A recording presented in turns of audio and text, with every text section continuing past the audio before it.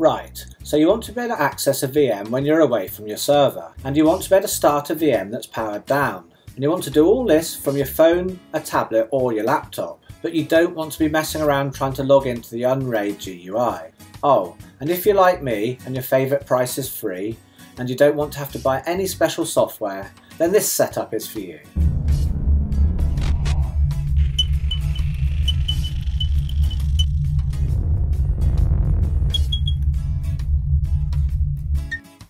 So the way we're going to do this is by using the following. One is the excellent virtual machine wake-on-lan plugin. And the second thing we'll need is to configure our router to be able to use wake-on-lan over the internet by forwarding the correct ports. And 3, some remote access software such as TeamViewer or Splashtop desktop. And for this tutorial I'm going to use the free version of Splashtop desktop. Yes, if you guys have seen my OS X VM tutorials, you'll know that I love this program for remote access. Well, why? Well, while TeamViewer is definitely an excellent program, I personally don't like having to put an ID number and a password in every time I connect to a computer. I prefer just pressing a button. And like TeamViewer, it's cross-platform and supports both Windows and OS X. And also there's actually a beta Linux streamer for this as well, so it's quite versatile. And it also supports sound, and in Windows we get NVIDIA integration, so we can even stream a game, but with one cravat which we'll talk about later. And next we're going to need a VPN server setup. Now this can be done as a Docker, or some routers have this built in and you can set it up in there. But if you want to set it up as a Docker and you're not sure how, well, I've done a guide on that, so you can check that out. Well, that will get you up and running. But if you have a Windows VM with an NVIDIA graphics card and you fancy doing some remote gaming, then for the best experience I'd suggest using Moonlight, which is an open source cross-platform implementation of the NVIDIA game streaming. And in this tutorial I'm going to use both the Android version and I'm going to use the Chrome extension as well. Okay, so let's install all of the software and then take a drive and buy a coffee, and using their free Wi-Fi see if we can get all this to work on a tablet and a laptop. Okay, so let's install the virtual wake-on-lan plugin, and for that we're going to use community applications, so go across to apps, then do a search for WOL, and then just click on install plugin. Then once the plugin's installed, close this window, then go to settings and click on VM Manager, scroll right down to the bottom and just check enable wake-on-lan is enabled. So now what we want to do is to make it so on our phone, tablet or computer we can send a wake-on-lan packet over the internet to our router, which then forwards it onto the unRAID server, which then wakes up the VM which we want it to. So for wake-on-lan to work, the ports we need to forward are either 7 or 9. Now normally with wake-on-lan you would forward the port what is called the broadcast address on your network. Now a broadcast address basically has the same effect as forwarding to all the IP addresses on your network. But we won't do this today because some routers, and mine included, just don't like forwarding to a broadcast address. But if you want to see a more detailed guide on wake-on-lan forwarding, which isn't just for unRAID, but for all of the computers you may have on your network, then I'll have that video up in a few days. Now, because the VM wake-on-lan plugin is obviously installed on our unRAID server, that means we only have to forward to that, and it'll take care of everything and wake up the appropriate VM. Right, so forwarding a port is different on different routers. Now I'll show you on mine, which is an Asus DSL AC68U. But if you don't have this router, which you probably don't, well, the principles will be the same, and you will just have to find the appropriate port forward section in your router GUI. Okay, so to forward ports on my router I need to go down to the section called WAN, and then here you'll find the virtual server and port forwarding, and then scroll down, and I'm going to give this a name, wake-on-lan, and the port I'm going to use is going to be port 7, and the IP address of my server is 10.10.20.199, and the local port I want to match being number 7, and the protocol is UDP. So for me, I'll just click add here and then click apply. So that rule's now added, and it will forward port 7 to my server IP here with a UDP protocol. So That's the router configured. So now we need a way to send our wake-on-lan packet to wake up the VM. Well, what I recommend is to use on a computer a website called depicus.com. Here we configure a bookmark in our browser to actually wake up a VM. And also they do an iOS and an Android app which you can use for the same purpose. Okay, so let's have a look how to configure this. If you scroll down here, you can see here are the sections we have to fill in. So we need the MAC address of our VM in here. And here we need our public IP address, or if you have a dynamic IP tracker, we need to put that in here. And we want to leave the subnet mask to be 255.255.255.255. And for the port number, I'm going to use 7 because that's the one I forwarded, and we don't need to use secure on. So first let's check what our MAC address is. So if we go across to our unRAID VMs, and let's have a look at my Sierra VM.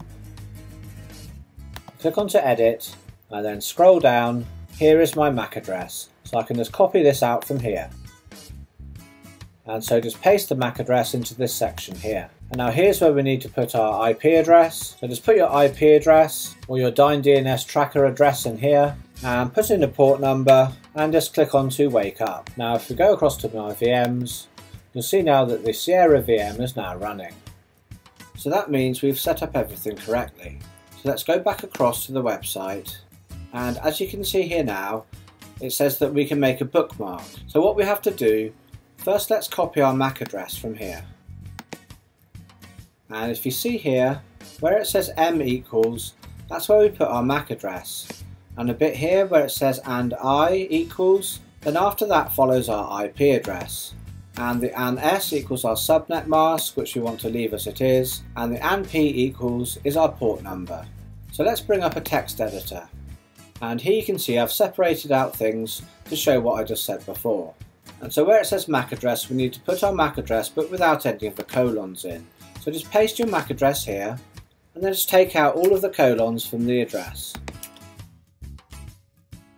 And that's the format you want to put the MAC address into above.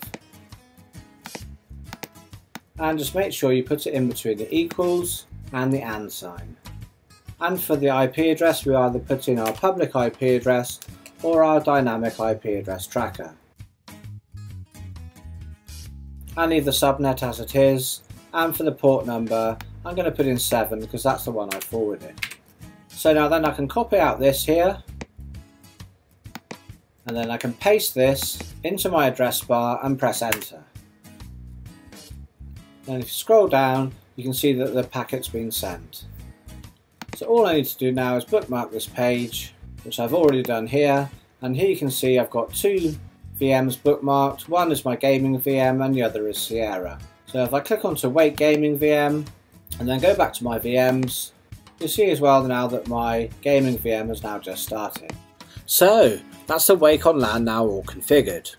And now we can start our VMs from anywhere in the world.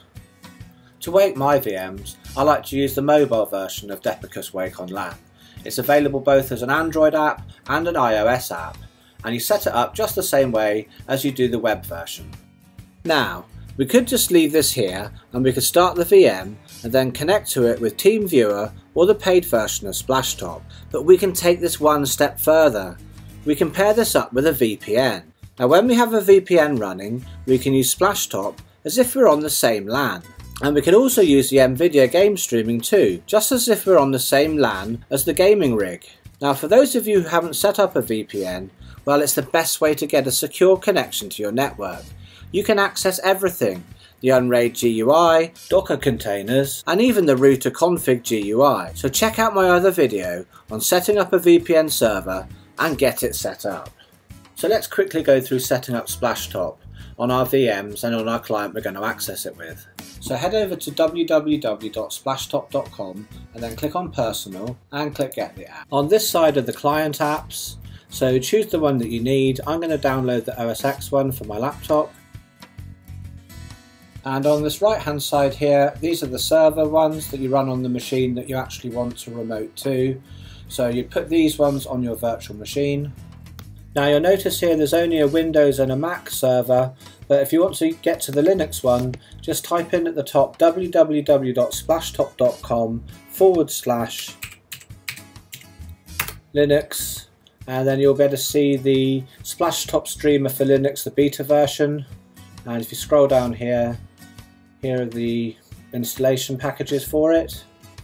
Now you're going to need a Splashtop account, so for that just click onto login and then click create Splashtop account. So then put in your email address and your password and your name and then click on to create. So once you've created your account and you've downloaded and installed Splashtop onto the computer you want to use to remote through to your VMs with, just click onto the Splashtop symbol and then you're going to need to log into the account you just created.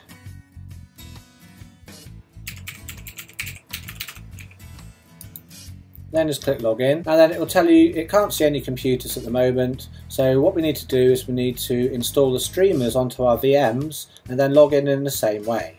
So let's start up a VM. I'll start up my Windows gaming VM, and again in the streamer you just put in your email and password that you created earlier, and then that will log that computer into the account. So now let's go back and have a look at the account on the client computer. Okay, so we've got the VM running. Let's look at our Splashtop, and you can see here because it's running it looks like blue and you can see it's running. So let's actually shut this down. You can see now with the VM shut down the colour's gone from the icon showing that it's not running. And now because we've installed the wake-on-lan plugin on the server, we can now actually start this VM from Splashtop, so long as we're on our same LAN. Unfortunately, this doesn't work from Splashtop through a VPN. That's why we set up our wake-on-lan as we did earlier. So click onto the button saying connect, and it says do you want to wake up this computer, and we just click OK. Okay, and you can see here that the VM is starting up. Okay, and so now the VM started up in Splashtop, so let's shut it down. Okay, so you can see how easy it is to start up a VM and shut down a VM using Splashtop and the wake-on-lan plugin. So let's go and test all of this outside of our network. But first we're going to have to actually start up the OpenVPN server. Okay, so now let's take a drive and find some free Wi-Fi. So when we connect to their Wi-Fi, we can use our VPN to connect back to the server. We can send our wake-on-lan packet to start up the VM we want. Then Splashtop free version will actually think it's on the same LAN and therefore allow us to remote in. Now, as I mentioned earlier, Splashtop will stream a game. Well, it will, but the mouse control for games in Splashtop is terrible. I don't know why they don't fix that. So using NVIDIA Experience for game streaming, we'll connect to that with Moonlight for remote gaming without having to forward any ports because we're connected by the VPN. Cool, huh? Okay, it looks like we're here, so let's try it out. So let's start up the laptop and then get connected to the Wi-Fi. Okay, we're connected to the cloud, so now we just need to log into their public Wi-Fi.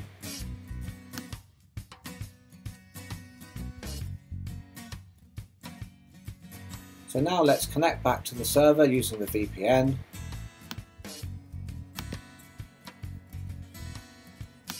And now using the wake-on-lan bookmark, let's start up the Windows gaming machine.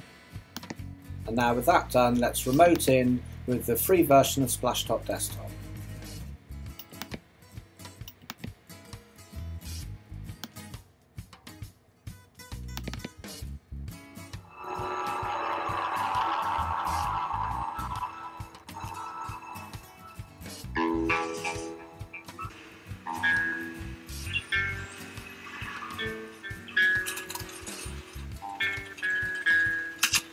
Let's go.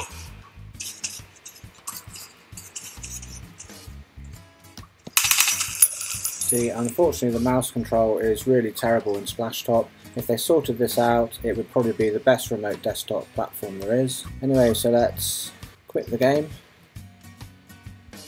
and disconnect from Splashtop. And now we'll start Moonlight and load up the Windows VM.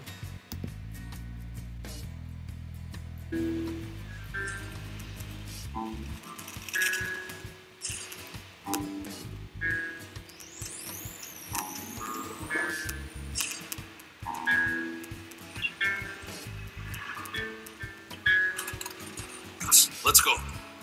And you see now we've got perfect control.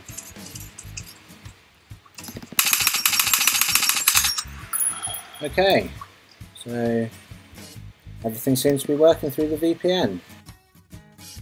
So now let's try doing the same through a cell phone. So first let's make sure the Wi-Fi is turned off and we just use the 4G. So I'm going to start up the OpenVPN, and now that's successfully connected. And now I'm going to send a wake-on-lan ping. And now let's open Splashtop desktop. And there's the gaming VM, so let's remote into it. And there you can see my desktop. Okay, let's close that and now try Moonlight. And again, there's the gaming VM. And let's start up Metro again. Okay, it's working, but it's not working so well on the cell phone. Basically, the bandwidth isn't really good enough through the 4G. The reception is pretty poor where I live. So that brings us to the end of this week's video. So now you can easily start your VMs remotely, access them, and even play games. I hope you liked this video and you found it useful. If you did, then please hit that like button and subscribe to the channel for a new video every week. If you like what I do, then every donation is appreciated, which you can do through the link in the top right. So guys, whatever you're up to for the rest of the day, I hope it's good, and I'll catch you all in that next video.